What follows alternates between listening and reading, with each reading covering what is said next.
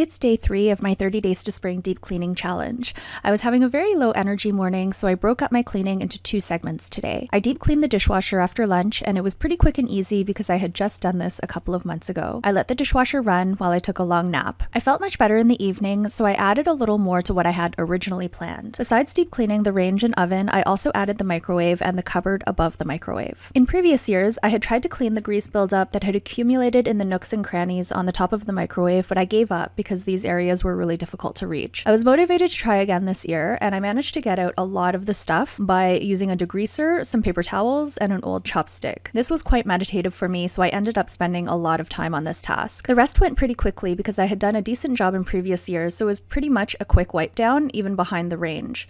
I also changed the filter on the bottom of the microwave. We don't cook that much, but there was some oil buildup as I hadn't changed it for a couple of years. Overall, I spent around 2.5 hours cleaning today.